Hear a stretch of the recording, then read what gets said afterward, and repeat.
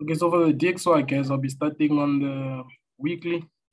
As you can see, the weekly time frame, I have to highlight my what? My lowest low and my highest height of the structure. So nowadays, I'm just focusing on the current structure. There's no need of me focusing on the previous structures, things like that. So when I have it like this, I have to also look at some possible levels where price could have 10. That's the possible level. So from the weekly, guys, I'll go to the what? I'll go to the daily time frame. Let's go to the daily time frame. If there's noise on your background, can you mute your mic? Because I'm not ready to be telling people to keep quiet. And then I'll go to the daily time frame. As you could see on the daily time frame, there was nice stuff here happening, because if you could check, we had this structure. This is the low going high. You could see prices really moving in a good way. And then again, we have these, and still prices still moving in a perfect way. Then again, guys, you can zoom so you can focus on what we call patterns within patterns, things like that. As you could see, we have a what? 1, 2, 1, 2, 3. So this is the low, so we had a 1, 2, 3, and that's the low. So from the daily, we're gonna go to what? We're gonna go to the 4-hour. So as we are focusing on the 4-hour, you could see prices reach that level in an impulse way. So if price reaches a level in an impulse way, you need to know what might happen. But there's something interesting. Price failed to break that level. It reached that level, and I feel like it's doing what? It's rejecting, So if price was to reject that level, you need to expect something like this. Impulse to the downside, and you had a what? A correction, and down with the impulse. So that's what you can expect. So for now, guys, I'll go to the 1 hour. So this is sort of like a top-down analysis, you see. So on the 1 hour, truly speaking, there isn't much to be done. You can just look at the market and say, you know what? But then you can use what you call where is it? The bar pattern. Yeah, the bar pattern. I can use this touch here going down as the price predicting to this level. So I can say I'm expecting something like that. And if you were to check, it makes more sense. Let's go to the M15. So on the M15, you could see that prices already started to do what? Prices already started to drop, and price dropped with the what? Price dropped with the impulse. So after price drops at the impulse, you need to know what you expect next, which is what? A correction. So we think this one is going to be what? The M15 correction, So if this one is the M15 correction, we have a confirmation on what will happen next, which is a what? Which is a deep, deep, deep sell. So when you're selling, you have something like that, you can go to the 4-hour just to monitor your trade. So in this setup, I see it like this. So if there's anyone who doesn't understand, you can ask your question right now. So you all understand?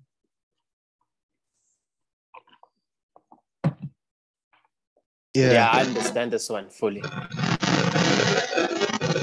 And is there anyone who has a say, or maybe you see something different? Yo, this one I killed it last week. So this was GBP USD. As I said, we start from where? Weekly. So on the weekly, this is the highest height of the structure. This is the lowest low of the structure. And this is the highest height of all structure. So from the weekly, I go to what? I go to the daily. So on the daily, we have this low. This is on the what? This is on the daily. This was on the height. So if you were to see it, right, guys, you could see that we have these going down, which is perfect. As it goes down, you could see prices forming a double bottom formation. So with the double bottom, you need to wait and see on what will happen. So most of the time, we say what's done on the upside has to be done on the on the downside, something like this. So now we're gonna move to the what? We move to the 4-hour. As we go to the 4-hour, you could see we had an impulse. This is a correction, strong correction. So here is it, you know, impulse. It went with an impulse down, then it gave you a steep correction. And that's when you expected the what? You expected the sell. So again, guys, you could see that, okay, things are supposed to be like this. So for you to like enter the trade, you could have had another confirmation. What was supposed to be the confirmation? The large flag, understand this flag here, which was the what? Which was the large flag. This is the large flag. So you could have capitalized with this large flag. So now we're gonna go to the what? To the 1 hour. So even on the 1 hour, you could see the price is just moving in its own way. But then it was moving in a nice way, you know. You can't say it wasn't moving in a nice way because money was made. So now when we zoom the structure overall, we have to see something similar. Understand? Like we have to see something which will add up. So now we have what is the biggest question? The biggest question is, where are we going to enter? You understand, guys? So that's why we need to have the equation. So first thing, guys, that you need to wait for price to touch those lows. You understand? If price touches the low, yeah, you can enter. But then if price never touches the low, don't enter, you know, because you'll be caught in the wrong side of what? In the wrong side of the market. And I hope you don't want to be caught in the wrong side of the market. If you get caught in the wrong side of the market, you'll be donating the money to the market. You see, so that's simple. Have you ever seen the feeling of trading, but then like you just keep donating? Like you're always trading, but you're donating. You trade, donate, trade, donate. So now, guys, there's what we call the last keys. What is the last keys? The last keys is the last selling part. I call it the last keys. Yeah. You could see that this pair, it gave us the last keys, which it shows you that, okay, you know what, I'm still gonna sell. I'm still gonna sell. So I can take a sell position from that level. Take profit has to be near. Remember, this one is a risky one, you know. So on the M15, I have an entry. So I can hold it on the 1 hour because we still have to do what? We still have to reach that level. Is everything clear, right, guys? You have to reach that level. So most of the time, the time frame I enjoy being at is the 2 hour holding my trades because it allows me to see whatever happens in the market, you know.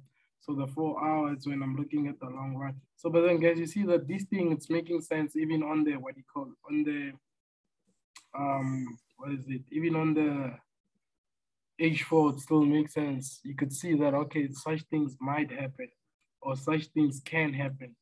So just wait for your what? Wait for your perfect double bottom, even though there is no such thing called perfect double bottom, but then you just have to wait.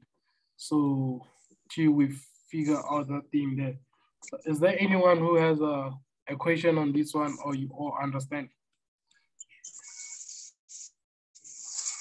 Yeah, I have a question, Manando. You said you'd see like a short-term sell for the M15, but you'll track it on the 2 hour. I said in terms of like managing your trade. I said the 2 hours just the time frame I feel comfortable like being at. Oh, okay. So if you enter on the 15, you also manage your trade on the 15, right? No, I'll go to the 2 hours. Like trailing stop losses or knowing when to pull. The 15 minutes, I just get my entry and that's it. So if I get my entry on the M15, I'll go to the 2 hour. The 2 hour is the only time frame. Remember the target, this target, I got it on the M15, but then it also shows in the 2 hour. Like the 2 hour is just the time frame where I feel like I'm comfortable when I'm at. Oh, okay. Okay. So can you go to the next one? Yes. Okay, this was number 2. I'll only do like, I think 5 or 10. Yeah, 5. Because I have to also, I want to trade the right today, you know. I want to cover up some expenses. So I have to trade hard. You know, like, it's when Forex like comes in real life, you know, you need to put on the work. So I have things to pay. I have to trade. Yeah. Again, guys, this is GBP, CHF, highest height. It's perfect. Low is low. And then now we need a structure. you can sometimes get your structure, guys, on the bigger time frame. You see this one? This trend line was 50 here. You see? So this is a perfect one for me. So now we are deep into the market. Okay, we have that. You had your 1, 2, 3 inside the structure. Again, we have something like this. So now this thing turns into an expansion. You see, so now you're having something like this. So because here you think there might be a possible double bottom, you put that. So if the double bottom doesn't come through, always know that you have a second option, which is the third touch, you know. So most of the time, you just have to have your third touch. When you have your third touch, now you're done with it, you know. Just have your third touch. You know that, okay, if price fails to break here, we're coming to this third touch. You see, guys? So when you're on this third touch, then you're blessed. So now we're gonna go to the what? To the daily. So this is how you see the daily. On the daily, price has been respecting everything. As you can see from the height, we had a triple top. Here is it, one more than triple, 1, 2, 3. It was more, you see. And then again, we have these here, which price broke. And like price broke this level. So if price breaks this level, then now it gives me some chill vibes. Like, nah, man, I feel like now we're going for a different thing, you know, guys. If it doesn't give you that chills, then I don't know. You're trading the wrong market or you're doing the wrong things. If you can check, we have the first touch, second touch. It was supposed to be a double bottom, but price broke. Then now you're coming for your third touch. So taking these positions, you have to be taking it in a what? In a formation of a buy. You understand, guys? A formation of a buy, roughly around that level, you know, because price didn't respect whatever I thought it will respect, you know. So if price doesn't respect my setup, so I have to understand that I'm not controlling the market. So as we go to the 4 hour, on the 4 hour, you could see that, okay, price was moving quite well. You know, guys, price was moving quite well. There's nothing to be done even on this time frame. Let's go to the 1 hour. Even on the 1 hour, there's still nothing to be done, you know, guys. We had the structure. So I can't even go to the M15 because everything is just right in front of us. So if price breaks this level, we're going for the third touch. And when you're going for the third touch, you have to wait for something like this before you can enter your position. And then now I can go to the time frame where I'm comfortable, which is the 2 hour, and I can observe everything from the 2 hour. So it's fine. Like, did everyone understand this one? Come on, man. What are you doing? Did everyone understand, guys? I don't have all time. Yes. Yeah, no, I'm with you. All right, so now we're going to be analyzing BTC USD. This is my favorite, and the market is up right now. I'll even show you how I make most of my money trading Bitcoin, you know. I think I'll show you how I make most of my money trading Bitcoin. So now, guys, we are on the weekly on Bitcoin, guys, you know. But then, guys, are you making money or it's still a long story?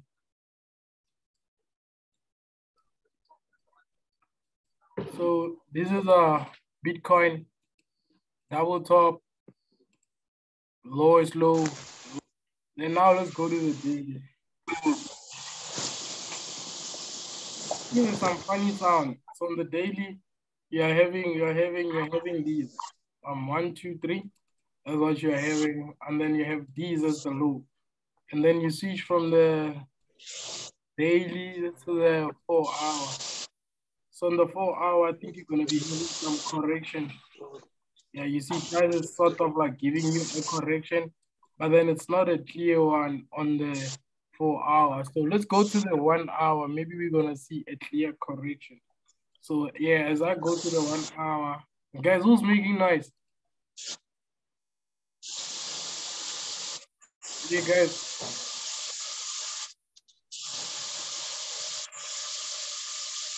Guys, who's making noise?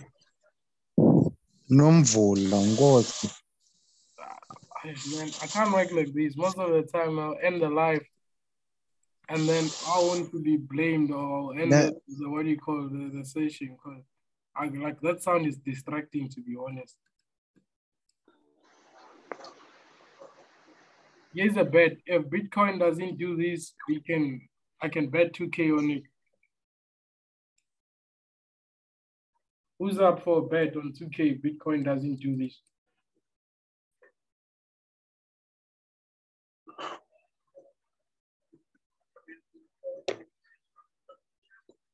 I need someone who doubts the strategy of trendline. I'm saying let's bet 2K, the price of this meeting is being recorded.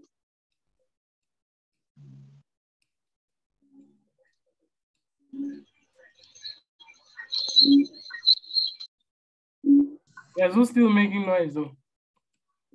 Who's still making noise though? Who's still making noise though? Who's still making noise though? Okay, guys, that's it for me. Guys, when you guys are serious or host more Zoom sessions, I'm out. Just remove Kennedy.